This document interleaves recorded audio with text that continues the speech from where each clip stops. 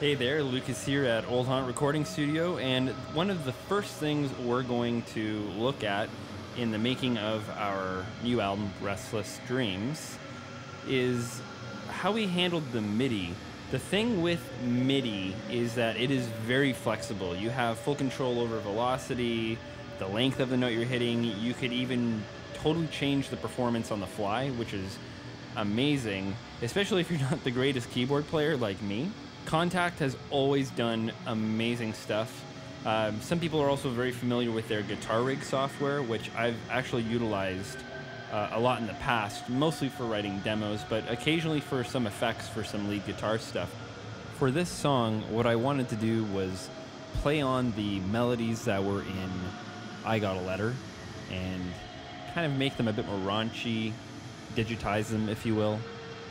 So what I figured out was what the clean guitar is doing, and I transposed it over to a mellotron. Now, a mellotron is an old synth that was used to kind of replicate other instruments. It has a very distinct sound, and I thought it kind of had the right vibe.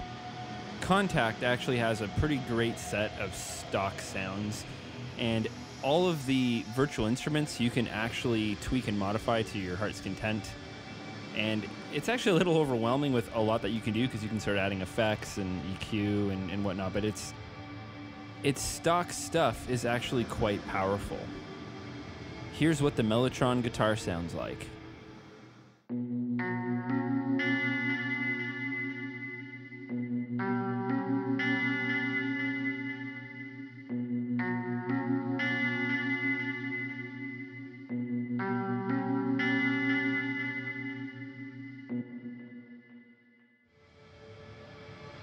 Still using the mellotron patch, I decided to create the bass line. Now, again, I went back into what we had done in I Got a Letter and figured that out on this wacky mellotron patch. Now, I tried to use a sub bass because I wanted to get a really low bass sound, and I then put it through just a generic Pro Tools distortion plugin. It kind of adds like a lo-fi sound. I played around with a few of them, and to be honest, a lot of them actually sounded pretty similar. So that, in conjunction with this patch from Kontakt, actually created a really neat, grainy, distorted sound, which works beautifully within the composition of the song.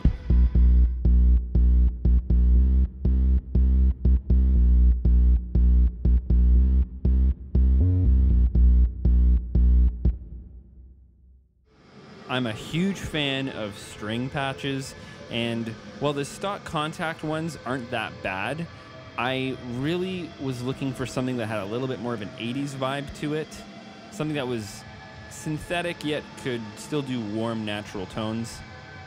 There's a company called Frozen Plain, which I've actually used some of their impulse responses to create more ambient soundscapes, and they have a bunch of Kontakt plugins. I believe I also have a free music box one, which you can download just by signing up on the website. But this is probably one of my favorite string patches.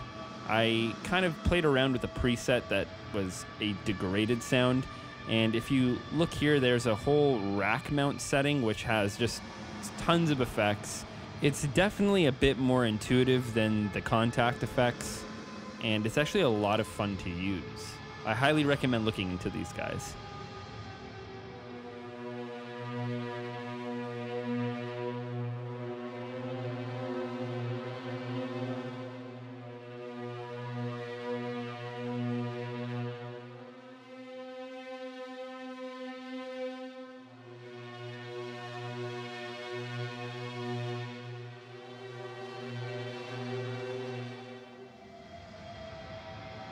The last patch that I used was by Impact Soundworks, and I used their cinematic synthetic drums.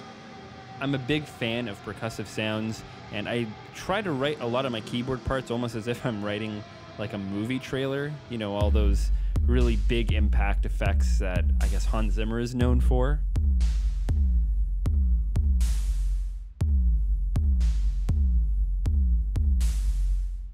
And this is actually a free plugin, I might add.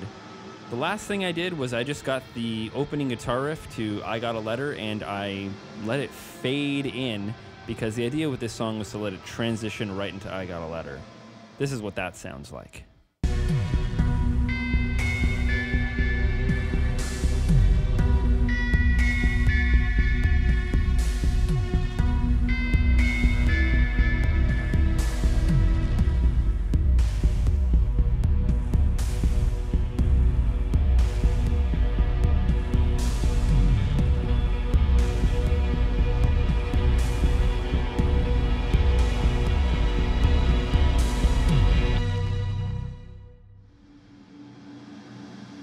That's everything I've got to say about Kontakt. Please hit the subscribe button to stay in the loop whenever we've got a new video. Hit the notification bell so that way you know when it drops. This is Lucas signing off.